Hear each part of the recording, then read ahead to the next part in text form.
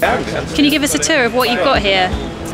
So this is a mock-up of one of our Microsoft data centers. We have spread all around the world. We don't say how many we have, but we can say that it's more than 10 and less than 100 data centers around the world. So what are each of these bits then? So with the cutaway here, you can see at the top, these are our free air cooling units. We don't actually use refrigerated or air conditioned cooling in our data center. We don't feel like we need to. And it's much more energy efficient for us to use these free air cooling units. Essentially what they do is they pull the air in.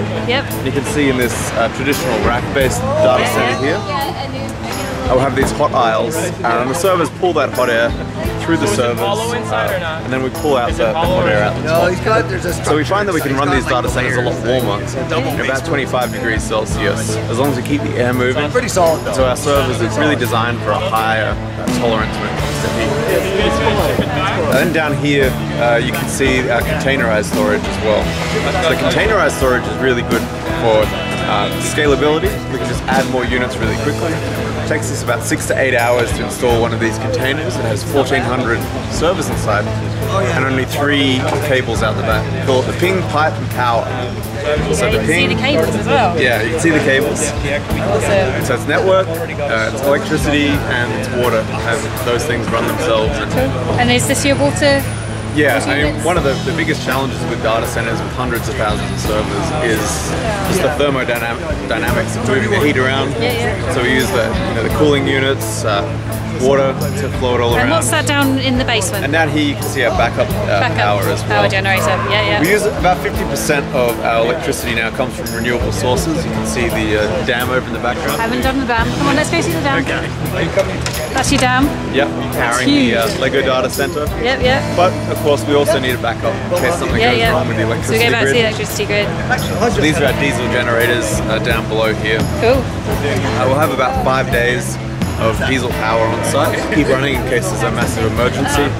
Emergency contracts to keep us refueled in case of an emergency as well. Cool. And what else have we got as we go around the Lego? And this is our operations center. These guys on site don't manage the services like Office 365 Direct. We do all that remotely. All of our servers, and we can reset the power, reset the PowerPoint over an IP address.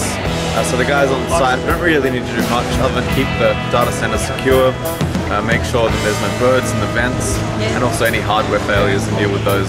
Cool. And you've got a Microsoft Office here, look. Yeah, so this is our... This is the Microsoft Office, the virtual one. That's right. The Lego version. Our operations center, so it's a remote location. They're managing multiple data centers.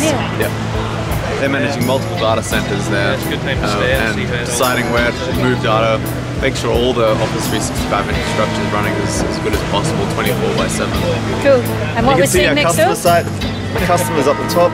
They don't notice the difference with Office 365. It's still Exchange, it's still Link, it's still SharePoint. Cool. So they can use the same environment.